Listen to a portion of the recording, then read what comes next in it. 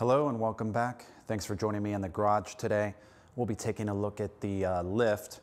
We'll review how this thing works, go over some of the details. We'll also be loading up the R8 here and getting her put away for the winter. Let's get started here. So first off, this is a Bendpak 4-post lift. It's model HD-9XW. It's actually the higher version of their lift, so I can walk all the way under this thing. I'm 6'1". Just for reference, my garage ceiling is about 12.5 feet, so it is nice to have the extra room for the high lift. One caveat to the Bendpak lifts is in order to disengage the locks and lower the lift, you have to hook up an air compressor to the connection here. It's not a huge deal. It's an extra safety feature. Okay, let's take a look at how to lower this guy here. So you need to have your air compressor hooked up to the connection here. You have your button here to release the locks, the air locks on the posts. And then you can hold the lever down here to lower it. You have to hold the airlock down the entire time. And when there's not a car on there, it probably takes, I don't know, about a minute and a half to lower all the way. Okay, let's take a closer look at the lift and some of the accessories. It comes with 2 of these yellow wheel stops here. I also purchased 2 of the drip pans just to protect the car underneath. The lift comes with 2 yellow steel ramps that are connected. We'll take a look at that in a minute, but those are pretty heavy and you need to cut them off of here, in my opinion, and get the lightweight aluminum extended ramps.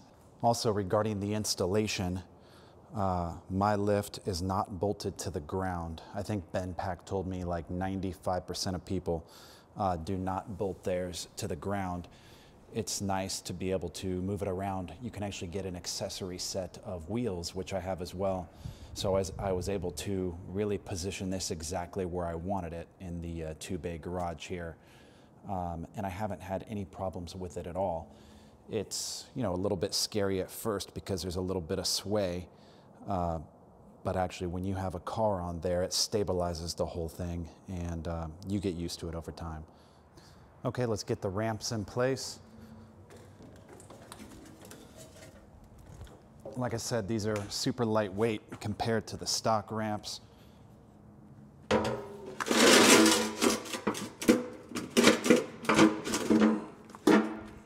They just slide right into the end of the ramp here.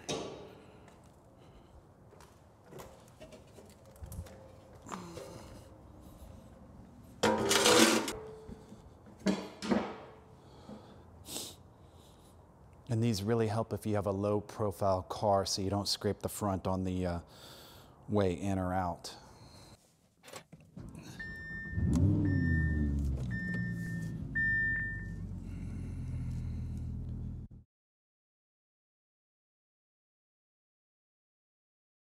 Okay, let's get the R8 plugged into the trickle charger here.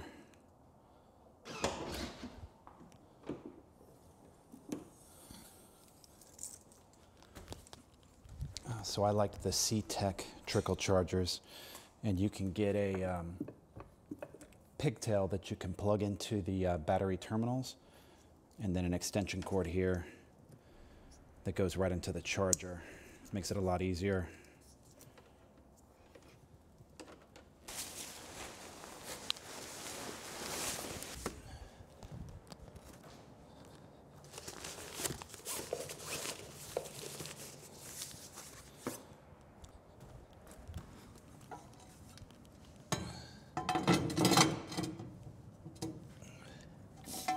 Don't forget to put the wheel blocks in.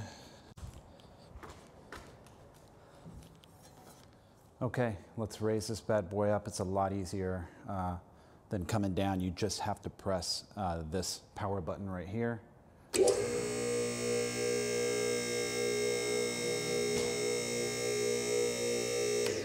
It's a little bit loud, but as it goes up, you'll hear a loud clanking sound, and that's each one of the locks engaging. As it goes up and trips a lock, it comes out from underneath so that it can't drop down.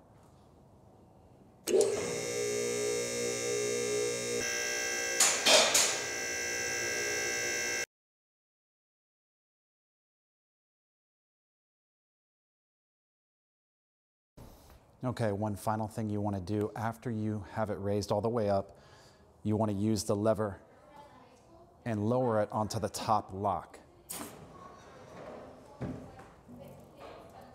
And that's going to make sure that there's no tension on the cables and it's resting on the actual locks here. Hi, family. Hi. Come on in. Okay.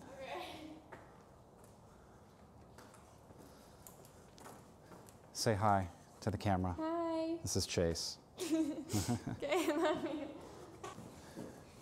You're not going to walk under the lift? It's so safe. No way. Come on, Monique. Hi, Calvin. You're on camera. Ready? Okay. Don't put us on here. Yeah, it's going to be a blooper. No, do not. It's a blooper. You're on. Say hi. Hi. No, I don't feel safe walking under this thing. Ready, Pookie? Let's go. Okay, we've got everything loaded up. A few other remarks about the Bendpak lift. They're made in the U.S. They're a little bit more expensive, and also, like I said, it does require an air compressor to disengage the locks. Some people might see that as a con, but it is an extra safety feature. The Bendpak lift, it looks very clean. Everything is nicely contained underneath this ramp. There's a hydraulic cylinder. You can see all of the cables. Everything is neatly tucked away. I've had no issues with it. I probably need to get it serviced. You're supposed to do that once a year. I actually purchased this lift directly from Bendpak online. Customer service was great to work with, no issues. Again, you have to buy some of the additional accessories. They shipped it directly to my house on a pallet, and then on Bendpak, on their website, I was able to find a local installer. There were several different options. I called around, found a guy here in the Indy area. He came out within a couple of days. It took him about 4 hours to assemble this. He also filled it with hydraulic fluid, tested it. He did have to come out one more time after I got a car up here and kind of readjust the cables to make sure that you know, the weight was evenly distributed and the locks were catching appropriately. Otherwise, I've had no problems with the lift. I've been using it for about 1.5 years now. Mostly the reason to get a 4-post lift, mostly for storage, but you can still work on your vehicles. There's another accessory that is a hydraulic jack that slides right onto the ramps, and you can use that to lift your vehicle, exchange out the wheels, and things like that. So I'll be looking into getting that next. All right, that's it for this episode.